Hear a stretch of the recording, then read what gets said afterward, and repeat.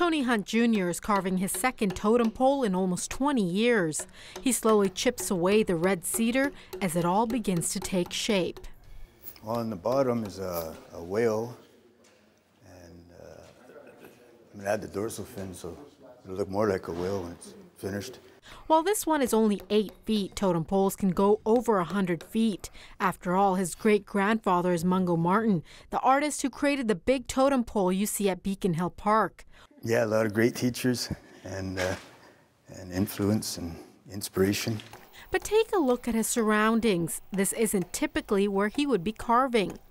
It's very spiritual and peaceful place to carve.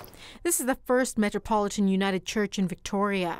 He came to carve here after lead minister Alan Saunders heard he needed space to work. As we reflected upon it, several of us in the church said, why not right in the sanctuary? It would be an opportunity to share a message for our congregation and beyond. The sweet smell of red cedar surrounds you as soon as you step into this room. And First Nations believe red cedar helps to heal, so this has become symbolic for the church. Hopefully a new direction in relations. We know the old direction, the historical one, is one that we deeply regret. And I trust that's not just churches, but Canadians as a whole. And as we see the progress that he makes week by week on his carving, we ask ourselves, so what progress are we making as individuals, as a church, as the people of Victoria and the island here? What progress are we making in our relationship with First Nation people?